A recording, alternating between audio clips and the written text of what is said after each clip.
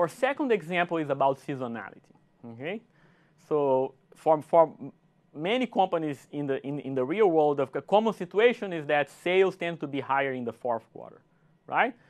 But on the other hand, expenses are not necessarily seasonal. Expenses can come at any time of the year. Okay, so that's going to generate seasonality in cash flows, which when you couple that with accounts receivable, that is going to generate a need for short-term financial planning. Okay, so this is what we're going to characterize here using a simple numerical example. Okay, so here you have an example of a situation where sales are seasonal. You can check that sales start low and then they pick up in the fourth quarter. Okay, let's say that the company starts the fourth quarter with receivables equal to 15. Okay, so what this means is that the company is going to collect this 15, let's say $15 million this quarter, and then you're going to collect some cash from the sales this period. Let's say that your collection, the percentage of sales that you collect this period is 80%. Okay, so you sell 87.5, you collect 80% this period. Okay, and in addition to that, you collect the existing receivables. Okay, so you had 15, so your total collection is 85 million this period, right?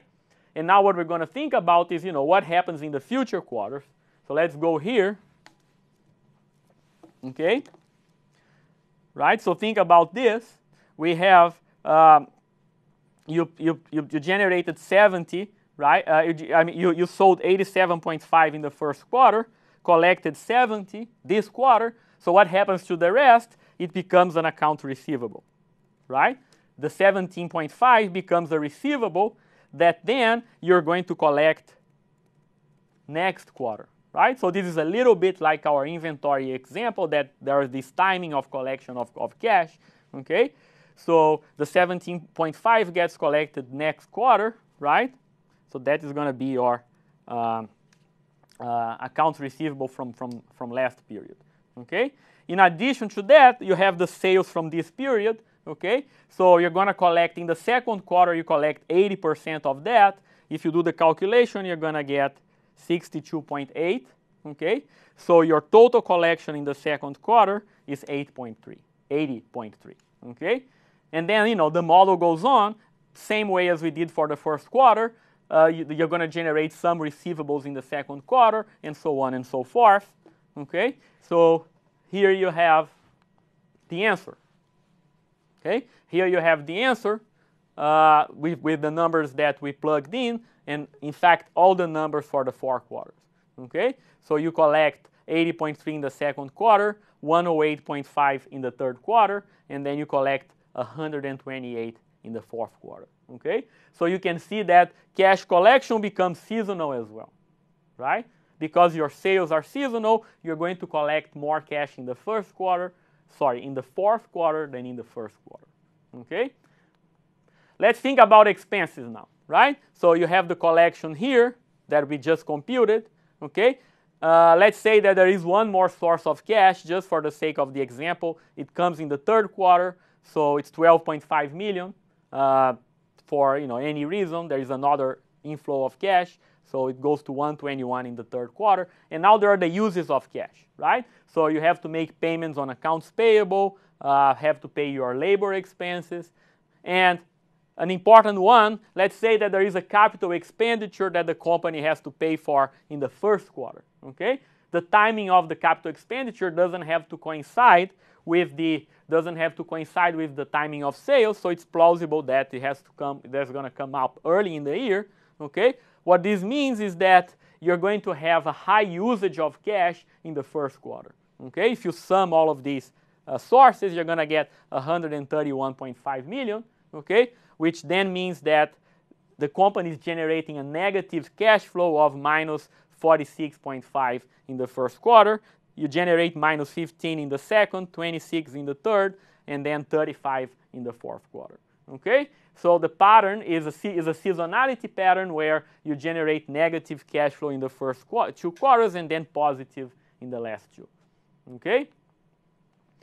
So suppose that the company has some cash, okay, in the balance sheet, so you have $5 million in cash, but you have no excess cash. So this 5 million is the minimum amount that you think you should have for precautionary reasons. This is something we discussed already in this module. Companies may need to keep a certain amount of cash. Okay, let's say that this is your minimum operating balance, right? And we computed in our example the sources minus uses, right? So the amount of cash that the company is generating, right?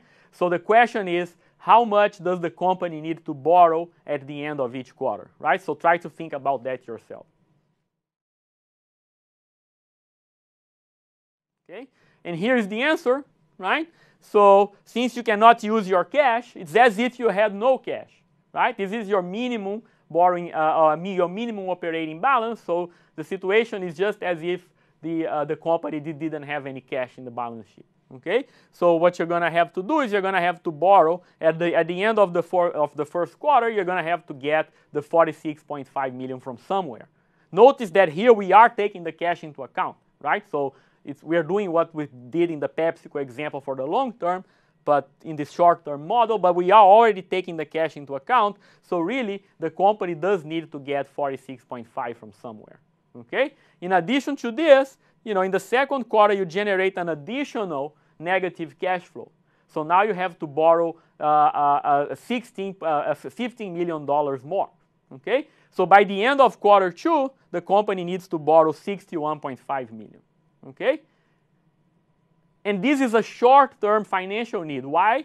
Because as we discussed, the company is going to generate cash in the third and the fourth quarter. So when you get to the end, right? When you get to the fourth quarter, the company can essentially repay everything.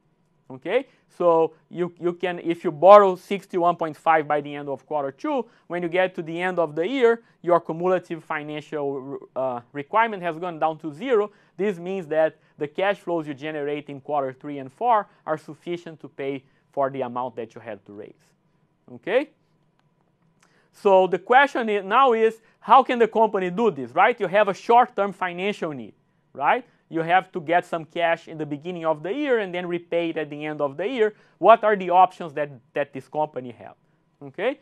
The first option is to make a short-term loan, right? It doesn't have to be a long-term loan because you can repay it within the year, but you might have to raise some money, okay?